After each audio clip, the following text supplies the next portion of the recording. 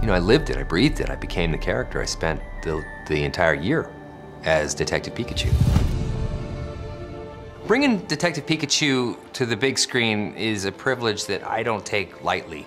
Every second of my energy is spent making this character come alive with the same exacting standards that the most discerning fans would have come to expect. Now, as many of you know, I vanish into my roles. You know, this is a funny anecdote. I was on my way to pick up my daughters from school when I heard that I got the role.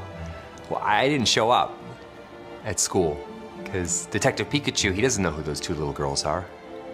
Who are they? They're our daughters. He just left them. He doesn't have a wife. No. He's a little yellow guy. Lives in Rhyme City in a briar patch or something.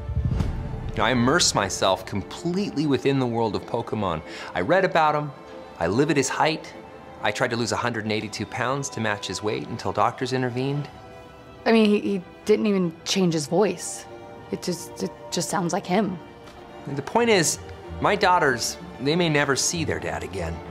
But you can be damn sure that they're looking up at that big screen this summer and they're gonna see Detective Pikachu. We're not going. Pika Pika. It's just me.